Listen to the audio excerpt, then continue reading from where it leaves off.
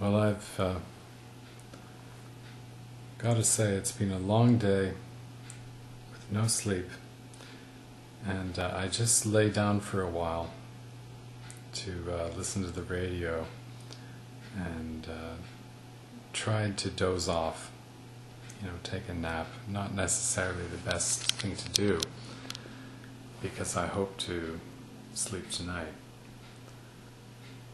But I had the type of mental experiences that I have been subjected to that have kept me from falling asleep. That is to say, you start to doze off, and then you have a mental image. Something comes into your mind, and it jerks you back into wakefulness. That is basically what prevents me from entering into a state of sleep, and is keeping me awake.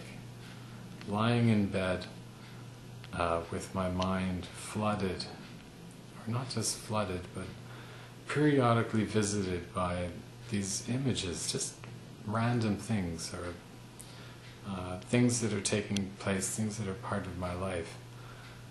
And they kind of shock you, they shock me into wakefulness.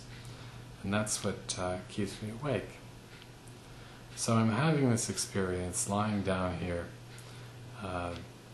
thinking about taking a nap or just resting up. And I'm unable to, because I'm having this experience that's shocking me back into a state of wakefulness.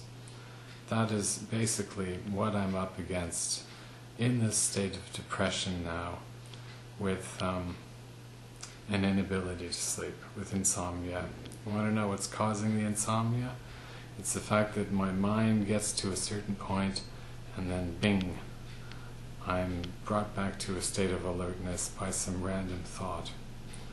The other thing that I notice that takes place is my body tenses up, particularly my legs. So I'm feeling this physical sense of tension in my body, which I then try to relax. And you go through it, you have the relax cycle, and you think, drift off to sleep, and then bingo, some random thought comes into my head, and I'm back wide awake. So that's the experience of insomnia.